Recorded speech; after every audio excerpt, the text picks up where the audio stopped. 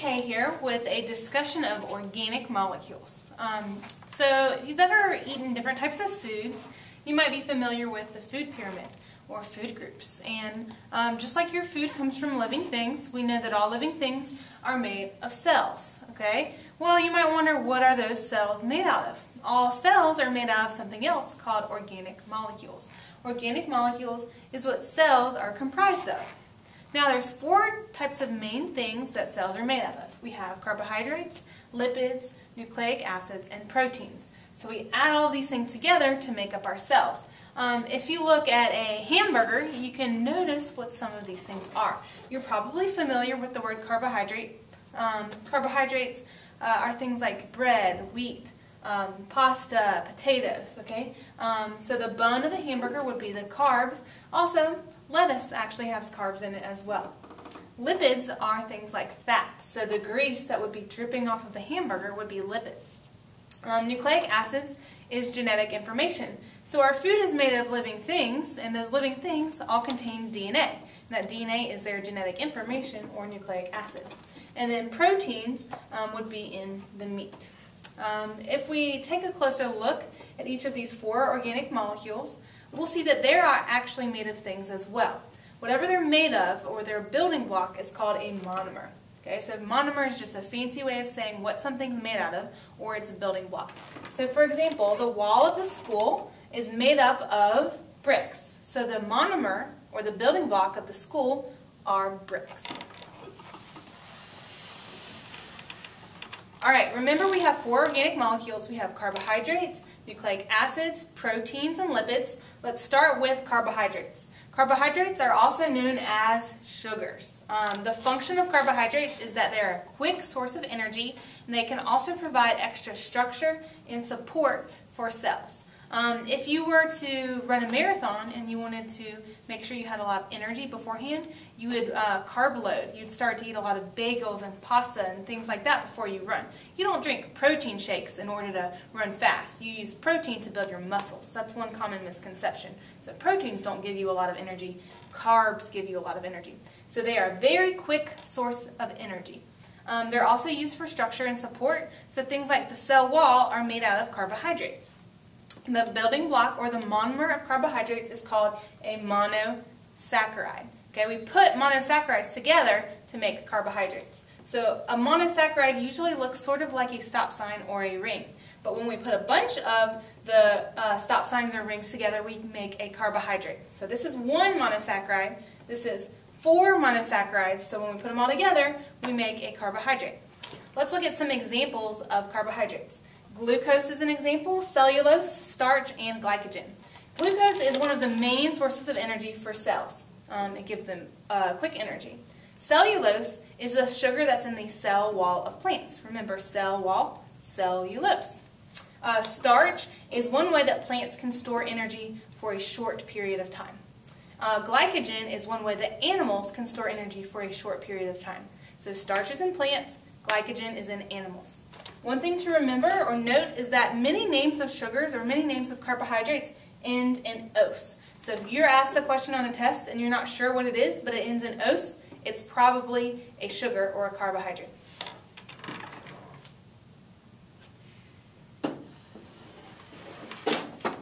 Now let's take a look at lipids. These are some of my favorite things to eat. These are fats, oils, and grease. Their function is to store energy for a long period of time. And they can also be used to insulate things. The monomer, or the building block of lipids, is a fatty acid. Now, fatty acids don't necessarily always look like this. This is called a triglyceride, and it has 3 fatty acid tails. Okay, so each of those squiggly lines is a fatty acid. Our examples of lipids include fats, wax, oil, grease, and phospholipids. So if you're trying to remember what the function is of our lipids, just think about a fat bear in the winter. Why does it need all that fat? It needs that fat so that it can hibernate, so it doesn't have to eat while it's hibernating, and also so that it stays warm when it's cold outside. So lipids help to store energy for a long period of time, and they're also used to keep things warm for insulation.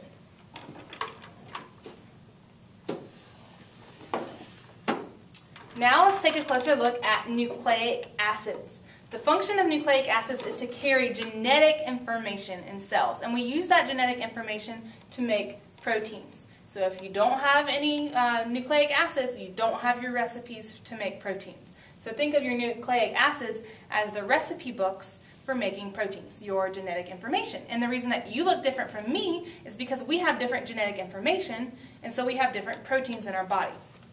The building block, or the monomer, of nucleic acids are nucleotides. So look, their name kind of looks the same. Nucleotide, nucleic acid. So the first part of their word looks alike, so you should never get this one wrong. A nucleotide looks like a circle, a ring, and a rectangle. I call it a pool, house, driveway. The pool is the circle, the house is the ring, or the stop sign looking thing, and driveway is the rectangle. So pool, house, driveway. You have to know what those three things actually are. The pool is a phosphate, the house is a sugar, and the driveway is a nitrogen base. You'll remember from previous lessons that our DNA looks kind of like a ladder that's been twisted up, a double helix. So here's our DNA ladder. If you look closely, you'll see it's made of a bunch of those pool, house, driveways. Pool, house, driveway, pool, house, driveway, pool, house, driveway, pool, house, driveway. 4 on one side, 4 on the other side. So it's made up of 8 pool house driveways, and your DNA is actually even longer than that. So all those pool house driveways go together to make DNA, and each individual pool house driveway is called a nucleotide.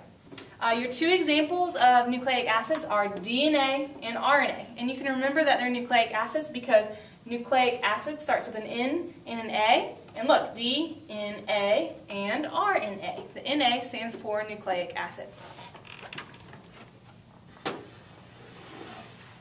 And our final organic molecule are proteins. Proteins do all sorts of different things inside of your body. They do pretty much anything your body needs them to do. So they have a lot of different functions. Let's just focus on a few. They are used to build muscles. They are used to speed up reactions. They help with cell transport, and they can send messages. Their building block is called an amino acid. Okay? Don't confuse that with nucleic acid. So we put amino acids together to make proteins. So amino acids don't really look like rectangles, but let's pretend like they do for a second. So I put AA to abbreviate amino acid. So when we put a bunch of amino acids together, that makes a protein. So the monomer of proteins is an amino acid. Now there's a special kind of glue or a special kind of bond that hooks those amino acids together. And that special kind of bond is called a peptide bond. A peptide bond links together amino acids. Our examples of proteins are various. We have so many of them in our body, but let's focus on 3. Enzymes are a special protein that speed up reactions. Insulin is a protein that helps keep your blood sugar stable. You may have heard of diabetics taking insulin to help lower their blood sugar. And then hemoglobin is a special protein that carries the oxygen in your blood. So if you don't have enough hemoglobin, your body's going to be low on oxygen. So that's it for our organic molecules.